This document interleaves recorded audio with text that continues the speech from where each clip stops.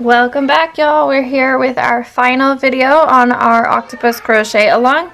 We are on the final step. So today we will finish it. We are going to finish up with the tentacles and then weaving in our ends. So you're going to chain 50 and then you're going to crochet 2 or 3 into each chain stitch, and it'll start curling and it'll resemble tentacles, which I'm going to show you how to do that anyway. And then you're going to single crochet or slip stitch into the following stitch and then go into the one after that and do it again, 50 and then 2 to 3 in each chain. So are you ready? Here we go. 1, 2, 3.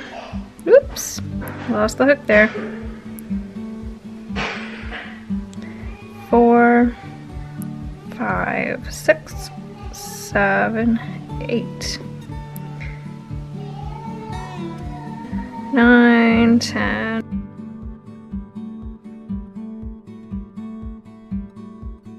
Alright, now we have chained our 50. So now we're going to go into the chain, the second chain from the hook, so right here, okay, and we're gonna, you can single crochet 2 or 3. What I usually do is 3 in the first and then 2 in the next and then 3 and then 2.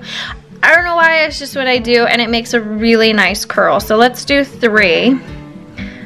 1, oops, it's catching.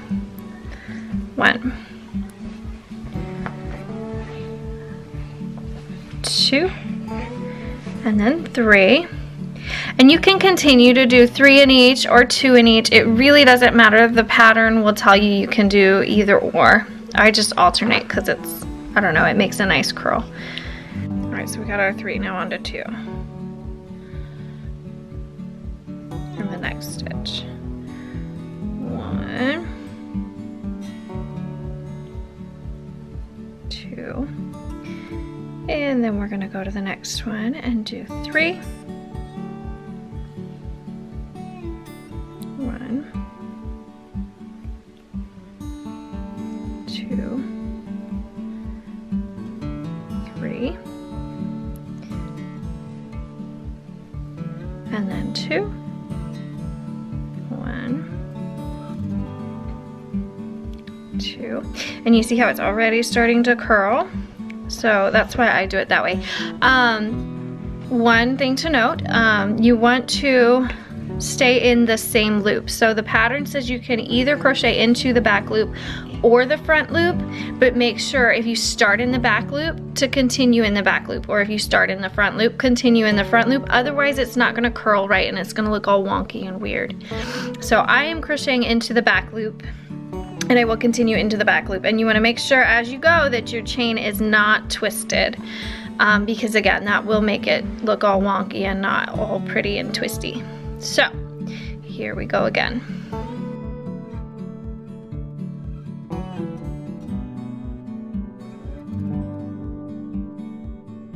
Alright, so I'm only a few chains and you see how pretty and curly it is, so it's actually going to shrink a lot. Now I'm going to keep going and I will show you the finished tentacle in just a minute. Alright, so we're done with that tentacle. You can see it's nice and pretty and curly. If you did the alternating right, you should end on 2 single crochet in the last chain. I think I messed up because I ended up having to do a couple of them out of order, but that's okay. It really doesn't matter. You can see how cute and curly it is. It's just a preference, I think, for that. As long as you do it in the same back loop or front loop that you started in, you'll be good. Alright, so next step, you're going to crochet 1 single crochet into the next stitch right next to the chain. Okay. We can get it out. Okay, there we go. And now you're going to go into the following stitch and single crochet 1.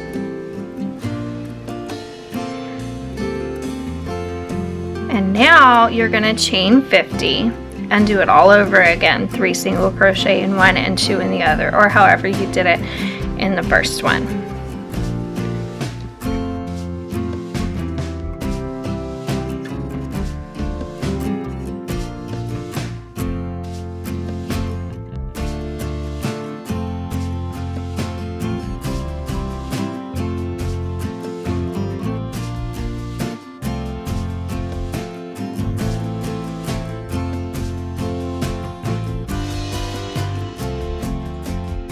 Alright, so occasionally, depending on how you hold your tentacle, it might start to curl kind of like this, but fear not, it's super easy to just twist it back how it's supposed to. You're still doing it right, don't freak out. Alright, done with tentacle number 2, and we're going to move on. I'm going to show you again how we move into the headpiece again. So again, we've chained into this one. So now we're going to go to the following stitch right here, and we're going to do a single crochet. Or a slip stitch I think would work, but make sure you do the same thing every time. I'm doing single crochet because it works better for me. Okay, so single crochet into the next stitch after your chain. And then you're gonna go into the following stitch again, and a single crochet, and chain 50, and do another tentacle. And we're gonna do this for a total of 8 tentacles.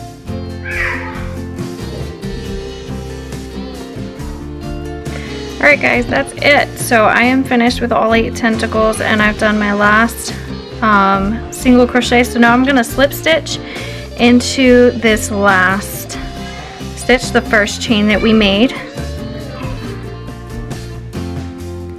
Okay, and then I'm going to pull up kind of a large loop, and then I'm going to cut the yarn off the skein and pull it all the way through.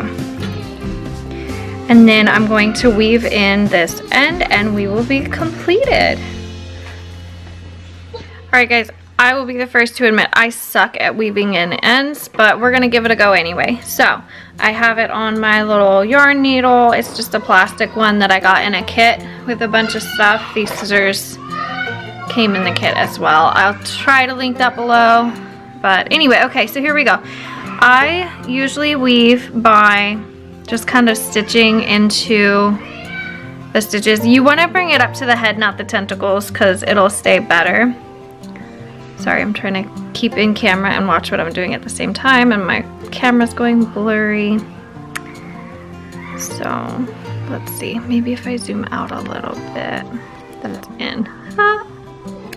Okay, so I'm just kind of working it in and down at the same time, and I'm going to try to just kind of weave it into the base here.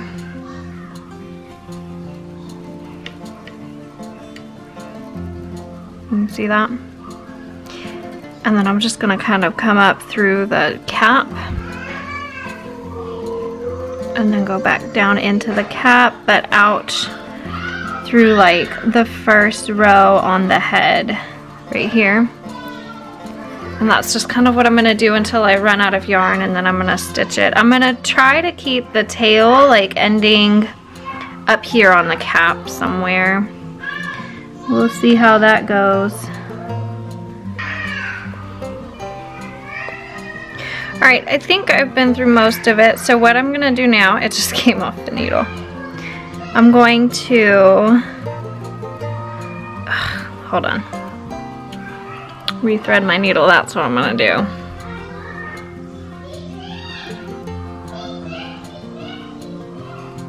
Okay, close enough.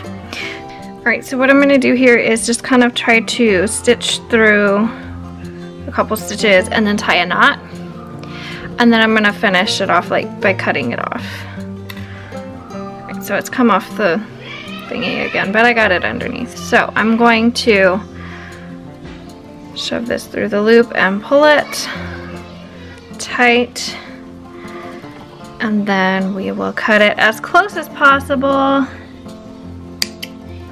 And we are done. Alright guys, that's it. We're done. We have finished our octopus. I hope you enjoyed this crochet along, and send pictures to my Facebook account. You can look it up. It's in the description box. Just go over there and post your pictures in the comments. I'd love to see your finished octopus. As always, thanks for watching, and until next time, bye guys!